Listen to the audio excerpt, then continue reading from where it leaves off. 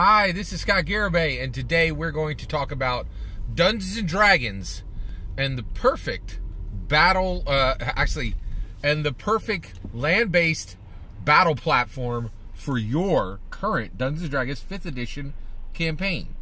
Alright, now this is a really special idea, and I think there's tons of things you could do with this, what I'm about to present to you in Dungeons and Dragons, but we're also going to talk a little bit today about real-life Dungeons and Dragons, right? So, I'm a proponent of real-life Dungeons & Dragons. What I mean by that is, if you are a dungeon master, don't worry about this if you're a player. Player's the shallow end of the pool. I think maybe I would say 1 in 100 players are incredibly serious about Dungeons & Dragons.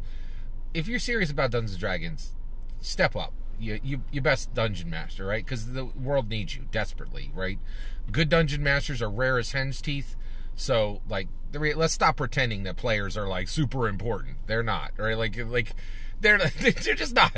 They're not, right? We need dungeon masters a lot more than we need players. And just so you're aware, right, the best players are often dungeon masters in other campaigns. So, come on, right? Like, graduate. Let's go, right? All right. So, but if you're a dungeon master and you're serious about Dungeons and Dragons, you can adopt what I call real-life Dungeons and Dragons adventures, right?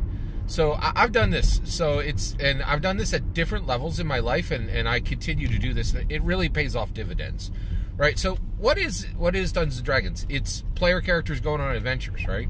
Well, you don't have to sit around and wait for that in your Dungeons and Dragons game. You can do that in your real life, and you can be inspired by your Dungeons and Dragons game, right?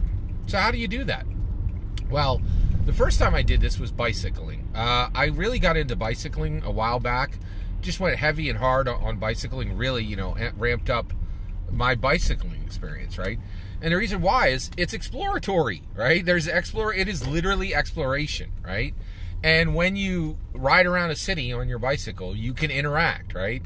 And there even is combat, but it's combat with your physical health, right? So the whole world is desperately trying to keep you in a chair looking at a screen, and so you could combat that by being physically active. So bicycling is really a D&D adventure for me, and it's inspired. I'm like, this is my steed. I have a $600 blue Trek bicycle. It's my steed, right? So recently, I went on another just really dialed in Dungeons and Dragons adventure, and I'm going to tell it to you right now. So I recently got HBO Max for free, and I've been watching the heck out of it. I love it, and there's a great show on there called The Flight Attendant with Kaylee Cuoco. So I'm in there. So I'm watching episode 5 of The Flight Attendant with Kaylee Cuoco, and she's standing there talking, and they're solving some mystery or some nonsense like that. It's a good show. It's a very good show. I'm loving it, actually. Highly recommended. 5 out of 5 stars. So she's doing something, right? And I'm like, what the heck is behind her, right? And I look behind her, and there's a building behind her. She's in New York City. She's outdoors, right? And actually, specifically, she's in Hudson Yards, right? And behind her is this gigantic structure, which I'm like, what on earth is that? And it's a building made out of stairs in the shot, right? And I've never seen anything like this thing. I'm like, what on earth is that thing, right? So they don't explain in the show what it is, but I immediately paused the show and was like, weird building made out of stairs. And it came up with what it is. It's called Vessel. Vessel is your next Dungeons & Dragons 5th edition campaign battle platform. It is amazing, but wait until I tell you what it is in real life. So I'm not kidding. On a Friday night, I saw this thing at 11 p.m. I immediately, and the next Saturday was going to be a long, open, relaxing Saturday, right?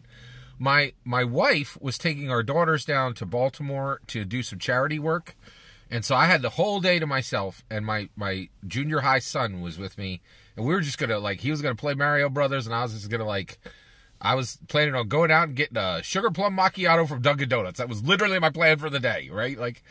At 11 p.m. on Friday night, I was like, oh my gosh, we're going to go see this thing tomorrow. And so I immediately went, I bought tickets. They were only $10 a piece, right? To go to New York City in Hudson Yards to see this Vessel, which is an art installation and a building and a structure, right? It's incredible. It's absolutely incredible. It costs $200 million. They estimate that the final cost of it will be $200 million. It has 154 flights of stairs. It rises 16 stories above the ground. It has 80 landings on it, and it contains 2,500 individual steps. It is a building made out of staircases and landings and nothing else, right? Gets weirder. It is tiny at the bottom, and as you go up, it goes out, right? So it is like triple or quadruple the circumference at the top as it is at the bottom. It is a building made out of stairs that looks like a flower, right? Me and my son went up. I hauled I hauled my old tired body up every single one of those stairs to the top. My son, he yeeted right up, right? I said, I'll see you up there, right? Like, it took me like 3 times as long to get up there as it did him, right? But I met him at the top, right? And we, I climbed all 16 stories of that thing, right? By the way, I was so excited when I saw this thing. I was like, a building made out of stairs. I got to go see this thing. Then I get there, I'm like, this building is made out of stairs, right? But that's the part of adventure, right? You get in the position, you have to push yourself. And I had to literally push myself to the top of this thing, right? It was gorgeous and stunning. And we saw Hudson Yards from this gigantic height, right? And we were looking from all these different landings. And when you look inside, it's beautiful. It's this piece of art. It looks like a honeycomb. It looks like, a gigantic queen bee should be in the center floating. It's insane. It is a fantasy object in the real world, right? Now, if you live within 200 miles of New York, get your butt to Vessel. Go see it in person, right? It's worth the trip, right? I will tell you the costs, right? So $10 per ticket, right? By the way, you can get free tickets. I just bought them because in this unusual time. By the way, this adventure was completely masked up, gloved up. We did it as safe as possible, full social distancing, the whole 9 yards, right? And they are also doing everything they can to make sure that everything's safe as well, right? So we go, right? And oh yeah, it's totally worth the trip. Cost $10 per ticket. It cost $50 to park. $50 to park for 4 hours on this thing. And getting lunch and that kind of thing. And then it cost everything. It was probably another $30, just to get through all the easy passes to get there, right? And then it was probably another $30 in. So what are we at now? We're at 130. It was about $30 for gas, or about $130, And then then throw 50 on top of that for eating through the day, right? And that's for 2 people. So for 2 people, it's $180 to go see this thing. It's worth every penny, right? When I saw it, I'm like, this is a battle platform. All right, now, I've told you about it. I've presented it to you. You now know about Vessel in Hudson Yards, okay? There are 100 ways this thing could be used in a Dungeons & Dragons game. The first thing you could do is you could just set this into your campaign world and create it and make it a wizard's tower, right? And say, oh, you've seen these stupid wizard's towers that are like circular and go up and they look like a chimney shaft. This is a super dope wizard tower, right? And then actually have each landing have the wizards cast darkness on it, and only the people in that landing can see it, right? And this would be the perfect wizard's tower. There's lots of other uses for this thing, and the reality is, I've told you about it, right? Go check this thing out. Look at the pictures on Wikipedia. If you're within 200 miles, go experience this for yourself. And the reality is, I think you could really go hard on this and create an entire and make this a major structure of any really D&D campaign. And what you could do is you could have these positioned like every 10 miles within a kingdom, because they are the ultimate battle platform. They truly are. So one of the things is, if you have 80 landings, right, you can have archers, you can have wizards, you can have, dudes with boiling oil, and also you can have scout, you could use this for reconnaissance. It's incredible. It really is a fantasy structure in our real world. But this thing belongs in any D&D campaign. It's sitting in the middle of Hudson Yards in New York in our world. but this really belongs in a Dungeons & Dragons campaign.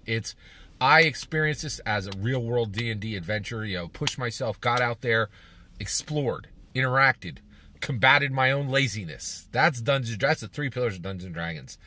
I challenge you to do the same thing. If you can't make it out to Vessel, check it out online, and you will see immediately this needs to go into your D&D campaign. It's truly unique. And here's a really fun thing, okay? So I talked a lot of smack about players at the beginning. They could step up, right? So one of the cool things is you can put this into your game, but it's so the structure is so unique and so exciting that I think it will be exciting to see what your players do with it. It's really fascinating. All that's my opinion. I'd love to hear what you think. Have you been to this thing? If so, what's your thoughts on Vessel? I'd love to hear. Let me know in the comments below. Please consider liking and subscribing. If you haven't been, have you seen any unusual structures around you?